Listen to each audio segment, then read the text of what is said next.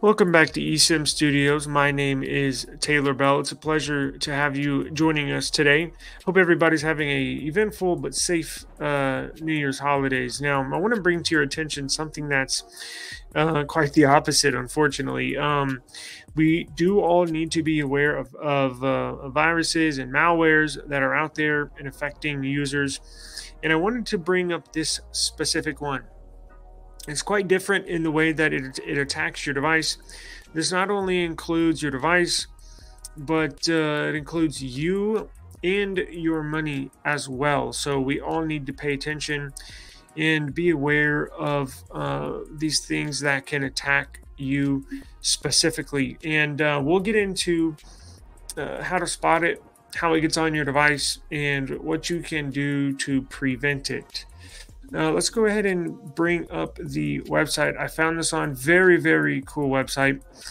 It's called threatfabric.com, and I will link this in the video description box below. But title is Android Banking Trojan Chameleon can now bypass any biometric authentication. Yeah, that's pretty scary.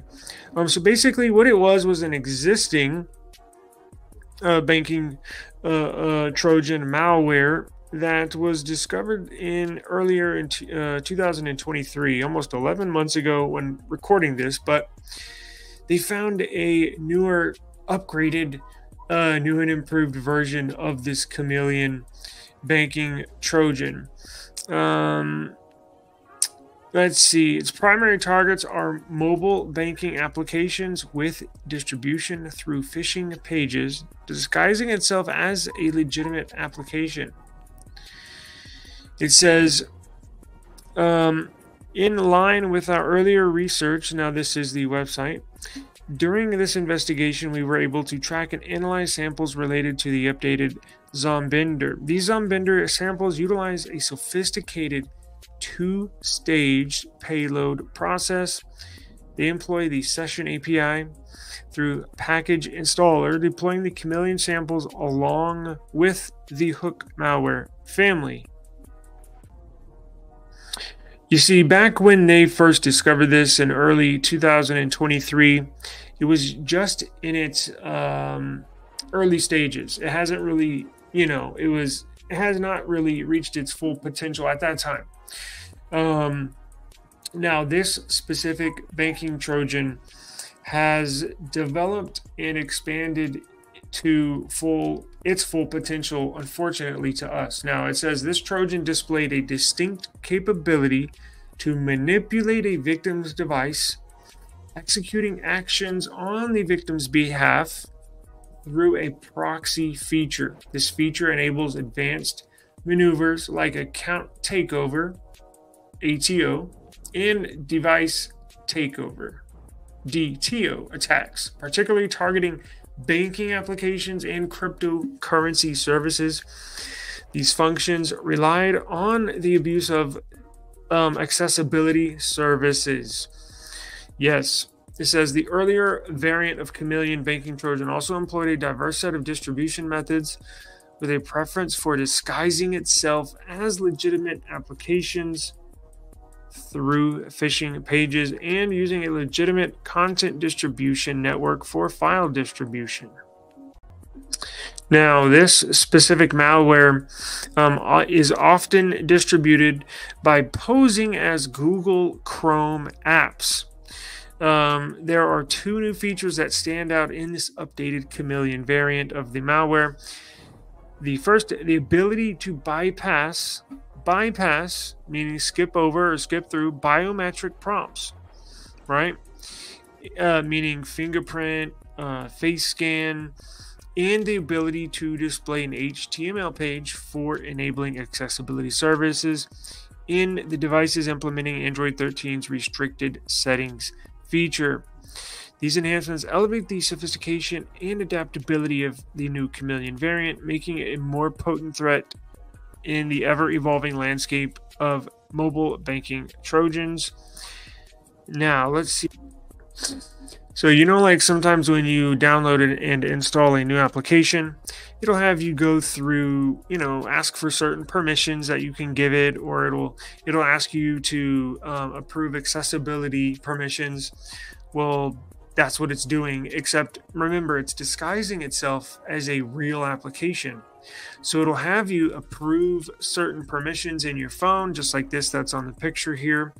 It'll guide you through the accessibility services giving that permission, and will basically you think you are using and setting up a new application and giving it certain permissions, when you're in fact giving the Chameleon Trojan malware permission to not only access to your phone, but it also finds its way to the banking apps and cryptocurrency applications and or logins you have on your device. Yes, it will log itself into the banking and crypto apps, and it's a very, very dangerous malware. Okay, now check this out. It says one of the methods employed in that it utilizes to get through your biometrics, it employs the Key Guard Manager API and accessibility event to access the screen and key guard status. It evaluates the key guard state concerning various locking mechanisms such as pattern, PIN, or password, and upon meeting these specific conditions, the malware utilizes the accessibility event action to transition from biometric authentication to PIN authentication. So it'll change your screen lock. This bypasses the biometric prompt, allowing the Trojan to unlock the device at will.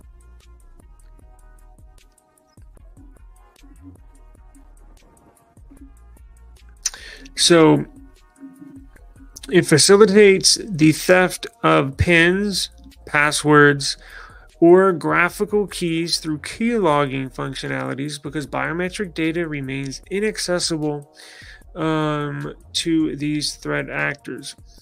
And secondly, leveraging this fallback enables those same actors to unlock devices using previously stolen PINs and passwords. This is achieved through the accessibility actions that you give it permissions to.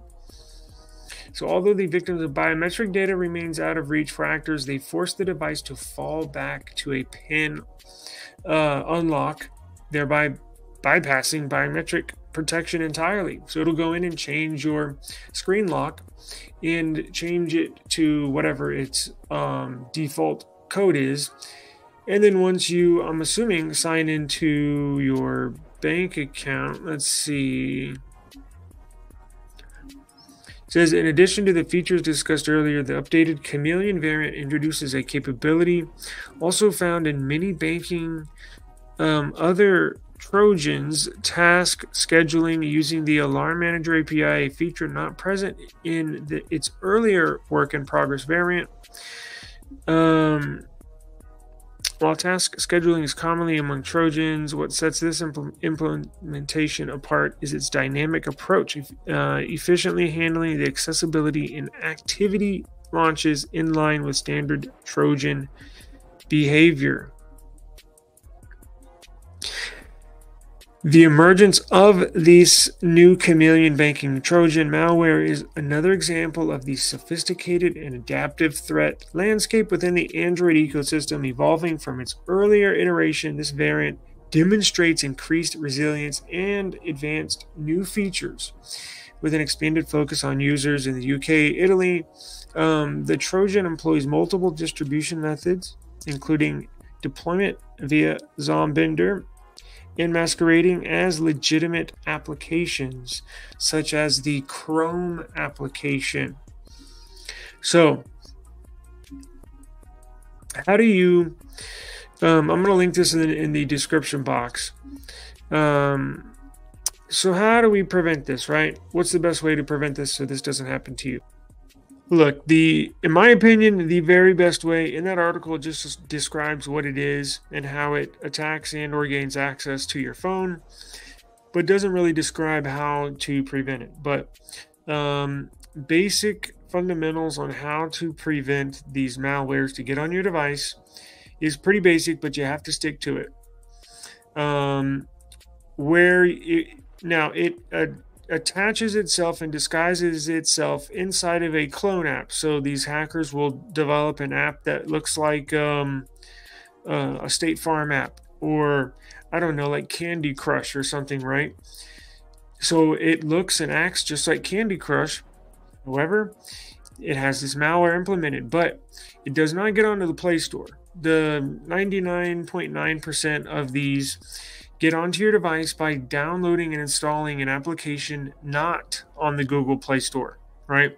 So if you get your app or an APK, if you sideload it, if you go to one of these websites that have a bunch of APKs, yeah, I've pretty much stopped doing that. There's only one place that I will go to for if I do need an APK, and that's APK Mirror. APK Mirror. I'll link it in the description box below. But the Graphene OS, the super secure and de-Googled operating system, doesn't even have the Play Store on there. Although you can get apps, the Google apps, from a kind of a secured app store, but it's very, very minimal. Don't install any applications or any web apps outside of the Google Play Store or Google Chrome. That's basically the way these are getting onto devices. Look, I used to download and sideload a ton of APKs, and that's when sideloading is a term of downloading an app outside of the Google Play Store and then installing it on your phone. Nowadays, that's a big no-no. I don't think I have any side-loaded apps on my device at all. I've basically stopped doing it. But there is one place that I can think of that I would feel comfortable doing it. And you can look into that for yourself. But if you can just stick to the Play Store, Google Play Store, and that's not even safe-proof, right? But also keeping your phone, the firmware updated. Make sure you have the latest version of Android. And as far as what phone is the safest, I can think of two phones right off the top of my head: Google Pixel and a Samsung Galaxy. Now, the Pixel is the safest because it gets the newest version of Android and monthly security updates every single month. So it's always going to be the safest Android device to own is a Google Pixel. Coming in at a close second is going to be your Samsung flagship phones. I'm not sure about the A series. I think those are a little behind on updates. I could be wrong, but the flagship Galaxies like the S23 Ultra or the upcoming S24 series, those are probably close second as far as how safe they are from catching malware. But stick to the Play Store with these applications. Don't download any app on your computer or on your phone and then installing it on your phone. That's a big no-no. And just be careful of the permissions, right? Be careful of the permissions you give these apps. Please review all your permissions and please check for a software update on your device. If there's any more news that comes out in regards to this, I'll definitely let y'all know as soon as possible. I will keep an eye on this for everyone, and hopefully, knock on wood, that it doesn't reach any of us. But please be aware of these things. Your online privacy and money is at stake. So please, this is a very serious deal, and I did want to bring this to your attention. We don't do a lot of this stuff, but it does involve mobile technology, so that's why I'm covering it. So check out the link in the description below, and I appreciate it. You have a good day, and I will see you tomorrow. Peace out.